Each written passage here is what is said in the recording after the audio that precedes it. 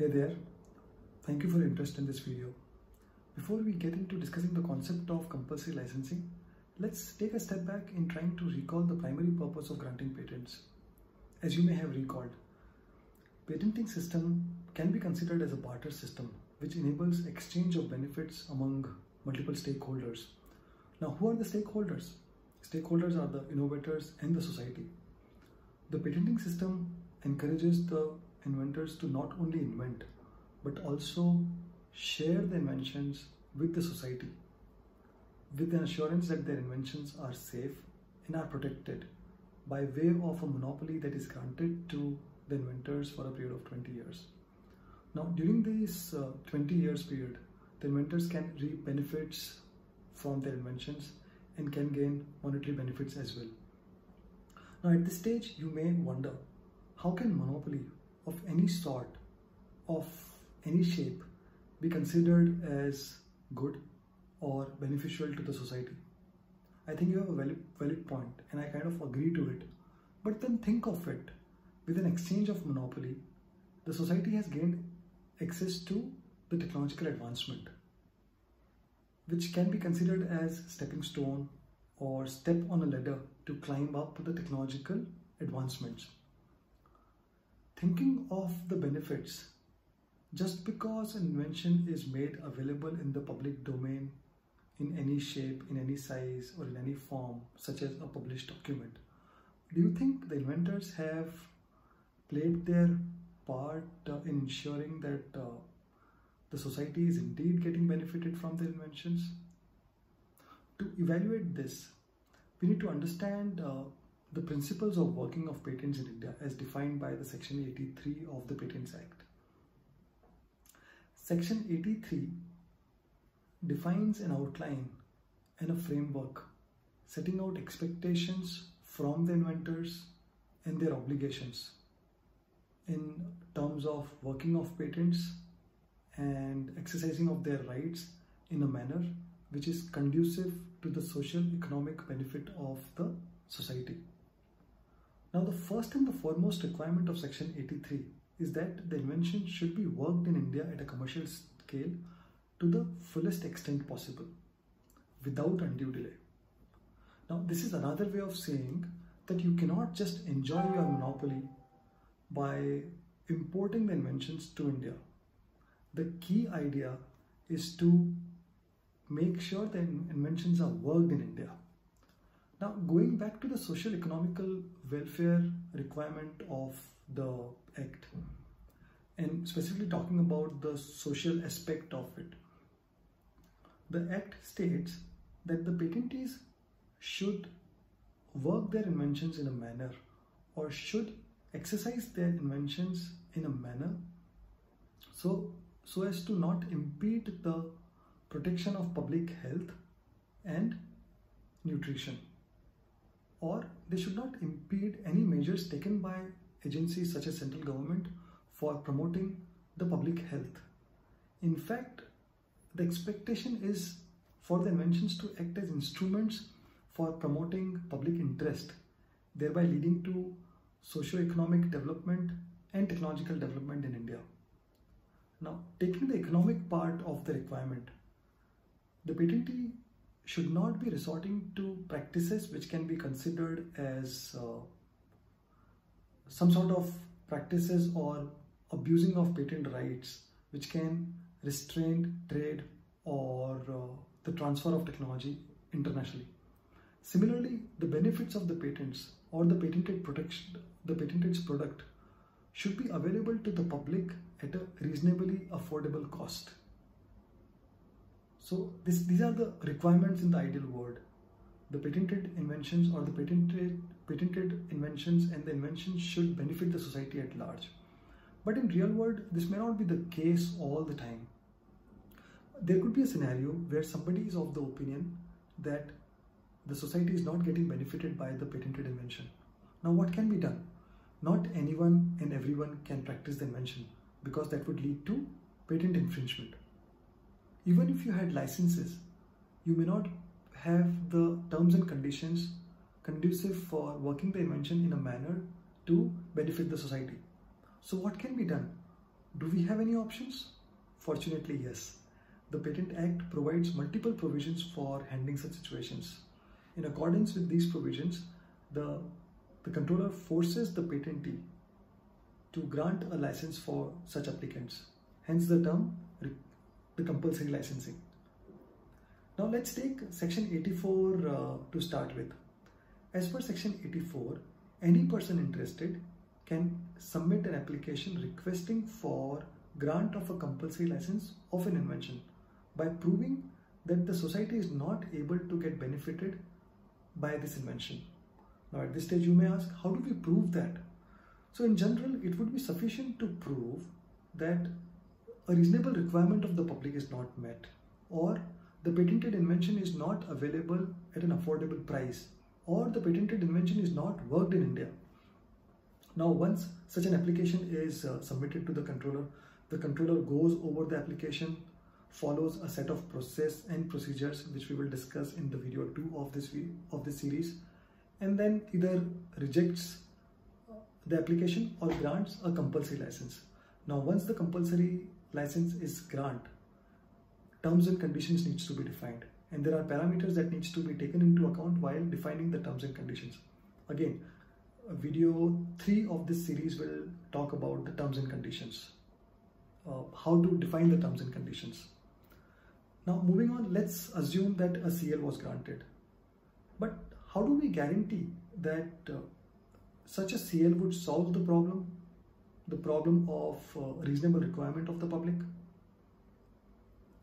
So there is no absolute way to control this, but the controller may take certain diligent actions to ensure that the CL is granted to an applicant who can ensure that the problems are solved. So to start with, the controller checks into the time that has elapsed from the grant of the patent and the measures taken by the patentee for working the inventions. Because at times there could be inventions which may require more time to work the invention, and there could be inventions which can be worked without much efforts. Similarly, the controller also finds it prudent to check the ability of the applicant to practice the invention, because the controller wants to know if the CL is provided to this particular applicant, would he be able to practice the invention or not. Now once that is done, the controller also checks the capability of the applicant in terms of his ability to take a risk in putting in investment for working the invention, because capital would be required to work an invention at a commercial scale. Finally, the controller also checks whether there has been some activity between the patentee and this applicant in terms of, has the applicant approached the patentee before approaching the controller? Because you are supposed to approach the patentee for asking for license on reasonable terms and conditions. If the patentee fails to provide you, or you fail to negotiate over a period of time, then you come to controller. So this period of time is defined as 6 months. So you should ideally be engaged with each other for a period of 6 months, negotiating the terms and conditions or chasing each other for finalizing the license. If you fail to do so, then only you come for compulsory licensing. So at this stage, either the license is granted or the application is rejected. So this was the case when any person interested proactively wanted to get a compulsory license granted by the controller. Now there could be cases where there could be circumstances of national emergency, circumstances of extreme urgency, or for non-commercial use of the patented invention. In certain situations, the central government by itself proactively may believe that the compulsory license should be issued for a patent to help these situations. So there is no person interested as such who has proactively gone ahead and asked for the compulsory license as such. But here, the central government by themselves have come out with a notification stating that a compulsory license would be granted for such and such invention. Now this is talked about in section 92. Now once such a notification is issued, any person interested can request the controller for granting the compulsory license to the applicant. Now, because we are talking about national emergency, extreme urgency, and non-commercial use of the patented invention, the controller may or may not follow the entire process. Again, the process we will discuss in video 2, and may grant the compulsory license to the applicant for overcoming the situation, the challenging situations that we spoke of, the national emergency or circumstances of extreme urgency or non-commercial use for semiconductor industry. Now, this is about, so we discussed about 2 cases where a person proactively goes to the controller and asks for compulsory license. And second case where central government under special circumstances issues a notification saying that we are ready to issue a compulsory license, but somebody needs to put a request. And once the request is out, the compulsory license can be issued to the applicant. The process may or may not be followed based on the kind of conditions that we are dealing with. So far we discussed about the provisions for making sure that the patented invention is made available to the public in India. Could there be a case where similar needs arise for public in a foreign country also? Can you apply for a compulsory license in order to export patented inventions or patented products to a foreign country for meeting the requirements of the public or citizen of those countries? So the answer is yes. Section 92A specifically talks about granting compulsory license for manufacturing and exporting of product, specifically pharmaceutical products, to a foreign country. Now, what are pharmaceutical products? Pharmaceutical products are any products which relates to the sector of pharmaceuticals. This includes ingredients also which are used to manufacture the pharmaceutical product, or it could be diagnostic kits also for treating or for administrating the products that we are talking about. Now, let's talk about how and what of this. Now, there could be a situation of national emergency or extreme urgency or any such challenging situation in any other country also, where they need this patented invention to handle or to overcome the situation. Now, what are these countries? Now, these countries are the countries which have least manufacturing capacity or insufficient manufacturing capacity or no manufacturing capacity. These countries are called least developed countries. So these countries may grant a compulsory license to a company to import such a patented invention to their country for overcoming the challenging situation, or can pass an order notifying or certifying that this company is authorized to import such and such product to their country from India. Now, once such an order is passed by another country, which is least developed country or least developed country, yes, then such an applicant can request the controller with this document, with this certificate in hand, for requesting of grant of compulsory license for manufacturing and exporting of the patented invention, specifically pharmaceutical products, to that country. Section 92A. Now, how much to export, for how long to export, can be decided later on, or can be decided between the patentee and the applicant who has requested for compulsory licensing. Now, at this stage, we have discussed about various provisions under which compulsory licensing can be invoked and can be issued. Now, let's take an example of what if, remember we discussed that who guarantees that the issue of compulsory license would solve the problem. What if the problems are not solved?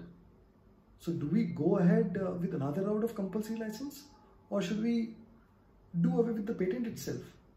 So there is a provision for that as well. Section 85 talks about the revocation of patent. Remember other sections of revocation? We have other videos that talks about post-grant opposition and revocation proceedings.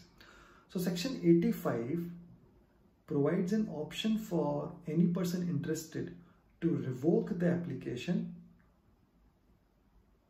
on the grounds that even after compulsory license as well, the requirement of the public are not met. Basically, all those conditions are yet not improved. So section 85. Now you may ask, do we wait for some period of time before going for revocation of the patent under section 85? Yes, the period is 2 years. Now from where? 2 years from the date the compulsory license was granted or awarded. So within 2 years also, if you are not able to meet the public requirement, so you cannot keep going on various rounds of compulsory licensing, or you may be able to go, but then the patent is hindering the progress. So people can go ahead and revoke the patent itself. So there is another ground of revocating the patent. But this is only applicable when a compulsory license has been granted at the first place. So now, who can be the applicant? Any applicant, or any person interested also.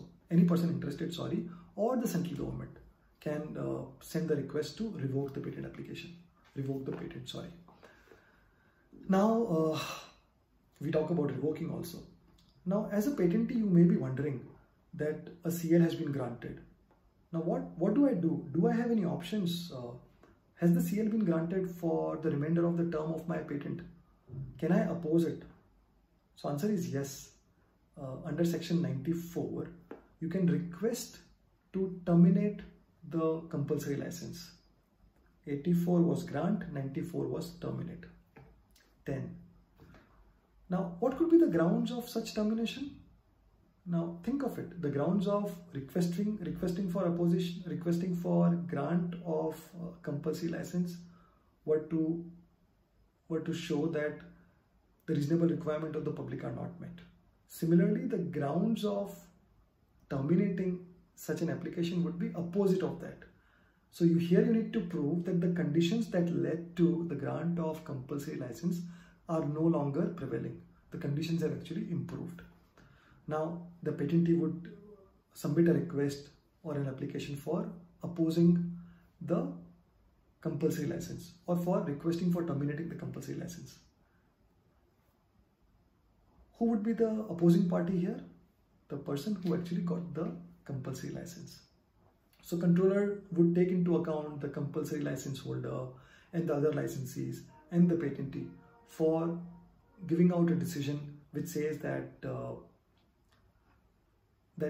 whether the conditions have improved or not, and accordingly CL will be terminated or CL will be retained. Now in this video, we covered the concept of CL under various circumstances. In the next set of videos, we will discuss the process followed by the controller for granting the CLs on related patent applications, related patents, and deciding the terms and conditions for the CLs. I hope this video helps you to understand the concept of compulsory license. Till next time, see ya.